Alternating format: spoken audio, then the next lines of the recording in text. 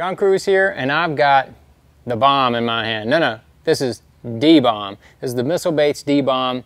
It's a creature bait we created years ago, and it has really become a go-to flipping bait for lots and lots of people all over the country, and even a lot of other countries around the world. So I've got it rigged right here for what we call punching, and that's for when you want to get down through thick matted vegetation. I've got a 1 ounce weight on here. I've got a little rubber bobber stop on the front, fishing it on braided line. Got a 5/0 straight shank flipping hook, and then I've kind of got it matched up into a brim type. This is a GP3 color, real pretty, but just kind of depends on the watercolor and the situation and the time of year as far as what type of colors I'm going to be fishing with it. But man, I've just caught fish all over the country. I mean, from way up north to way down south. It's definitely a staple in Florida. I mean, it's caught fish for me everywhere I've been. And with the I'd say moderate size. It's not an oversized bait, but it's definitely not a small bait. It's 4.5 inches long total.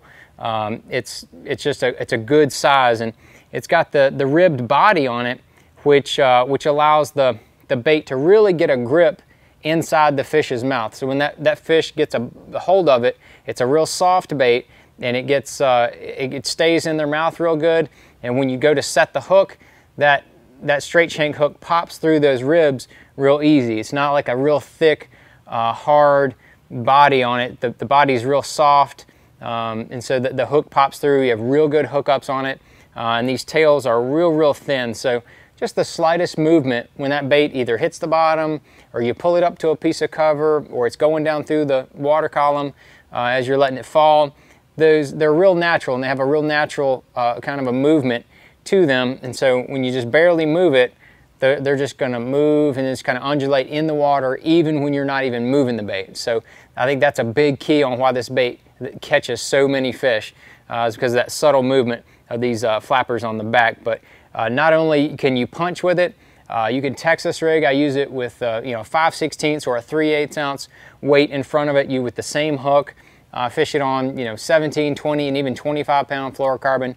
Flip it around a lot of wood cover, skip it under docks, a lot of things like that. I mean, it's just a very versatile bait. Like I said, I've caught a lot of fish on it when you put it on a wobble head, fished it offshore. I know of quite a few tournaments in one particular region. I don't want to give this guy away, but he's caught a lot of fish with this thing on a Carolina rig, fishing a little bit different than what most people are. He was kicking butt for a long time with this thing on a Carolina rig. So there's a lot of different ways to fish this MISSILEBAITS D-bomb. Put them in your tackle box. You tell me. I think they'll catch you some fish, but you tell me. You can post pictures on our Facebook page, just like everybody else is doing with all the big fish they're catching on this D-bomb. So I think you might like it.